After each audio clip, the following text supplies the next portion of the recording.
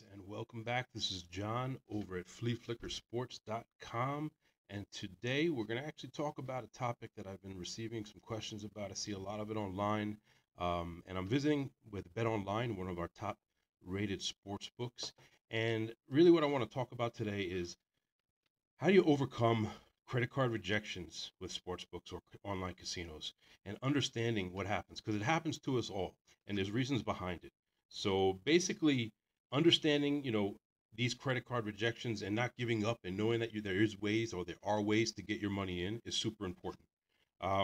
Credit cards have long been a convenient and popular method for depositing funds at these sports books, whether it be Bet Online or any other one. Basically, it's instant funding and ease of use, right? And that's why people love them. They're hassle-free way to get started with your online betting and or your online casino play. To make a deposit using a credit card, you simply need to enter in, basic information. As you can see on the screen, when you click credit card, you can go here and you can see the different options that you have, expiration, CVV, making sure obviously the expiration is correct, the numbers on your card are correct, the CV2 code is correct. Once you specify the amount you wish to deposit, the funds are going to be instantly available in your betting account, provided that you have sufficient credit funds available in your bank account. Now, however, despite this convenience, they are prone to be rejected more frequently compared to other banking methods, unfortunately, right? And this is unfortunate because we've all gone through it. We're going to talk or dive into the reasons behind these rejections. We're going to explore alternative solutions and how to overcome this issue. So basically, the culprit is the banks, not the cards themselves or the cards brands. Many individuals mistaken, they kind of believe that the credit card brands such as MasterCard and Visa are the ones responsible. That's actually not the case. Each bank has its own policies regarding real money online sports betting. Some banks are more lenient and accommodating, while others are steadfast, against internet wagering. If you find yourself dealing with a bank that falls into the latter category, it's likely that your credit card deposits are going to have a very high rejection rate, no matter where you choose to play. Okay, and that's something to keep in mind. Now, um, that doesn't mean to say that you're not going to be that you need to sever ties with your bank or deal with or file a grievance or anything like that. It's just that your bank may have an anti-online gaming policy. Instead, I would consider opening an account with another bank specifically for your betting activities. That's a possibility. Now, what things are influencing um, these actions? Well, obviously, the UIGEA is not the sole legal factor in regards to influencing sports wagering within the United States. There's several other legal events that have happened, but they're the biggest one. But let's talk about some things. So first of all, the challenge is that depositing with an offshore bookmaker, as mentioned earlier, certain banks are more likely to reject these cards. That's number one, especially if those cards are operating out of New Jersey. That that state alone, right there, it makes it very difficult. And we know that there are a lot of gamblers in New Jersey that play offshore. Um, we also know that offshore bookmakers operate in markets without obtaining necessary licensing. One of the things that we look for when we rate our online recommended sports books and casinos is to make sure that they are properly licensed, whether it's in Curacao, whether it's in Costa Rica, whether it's um, in Europe, wherever it may be. Deposits made from gray markets such as California to offshore books could see a high rejection rate. In fact, the rejection rate for such transactions wouldn't surprise anyone if it was over 50%. Um, and it's because people try and try again. What are the solutions? Right? So, how do we resolve this issue for dealing with credit card rejections? Now, there are several options available. I'm going to talk about each one. So number one, check the numbers again. Make sure that your card number is correct, the CV2, as well as the expiration date. And if you get a new card because it expired, make sure you update it online with your account. That's number one.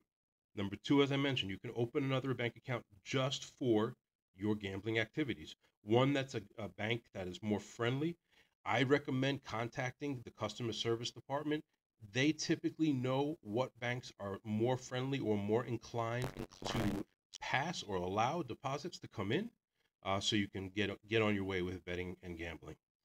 I also recommend using Bitcoin sites. Now, Bitcoin has emerged as one of the popular and definitely convenient solutions for bypassing any restrictions whatsoever. It's a decentralized cryptocurrency. I've put videos specifically in the reviews so you can see more in depth how to do it, how to open a wallet, how to transfer the money, and how to get it back when you win, right? Um, Bitcoin operates independently of the traditional banking system. Simple as that. Same thing, as well as government regulations. So by using Bitcoin, you can enjoy fast and secure transactions without even worrying about approval or rejection from any type of bank whatsoever. It's just a question of you having the money in your crypto account in the wallet to transfer.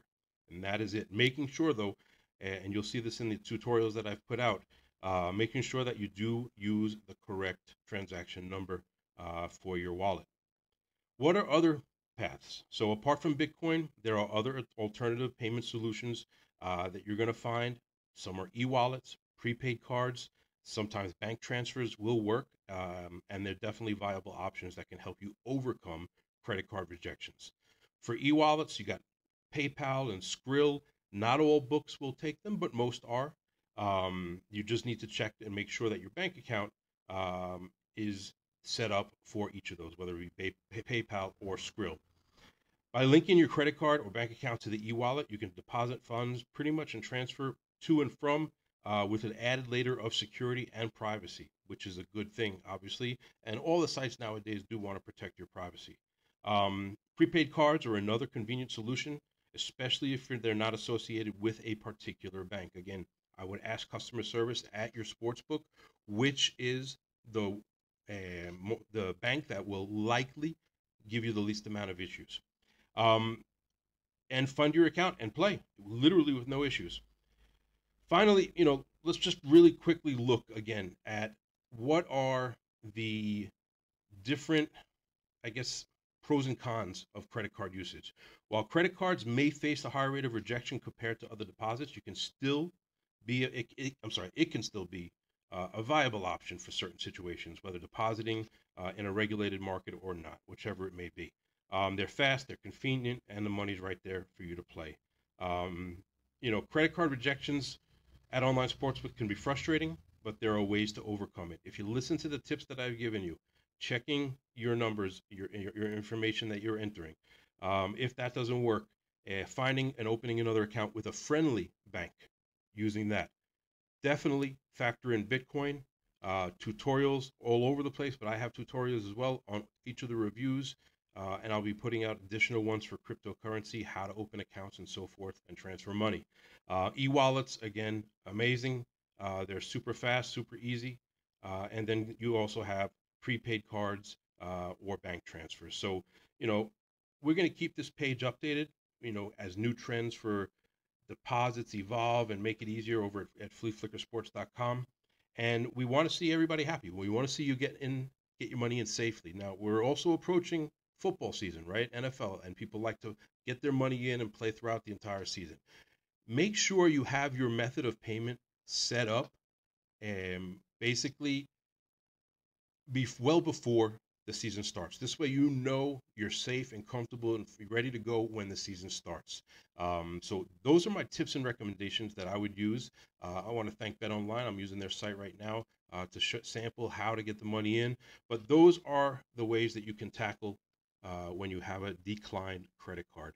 I hope this helps, this review and tutorial. Um, Give us a thumbs up if you like it. Please hit subscribe. We'll be producing more videos like this in the future, and we're always trying to educate our customers and obviously, have your back. So have a great day. This is John over at fleaflickersports.com. If you have any questions, send us an email over at support@fleaflickersports.com. Thank you.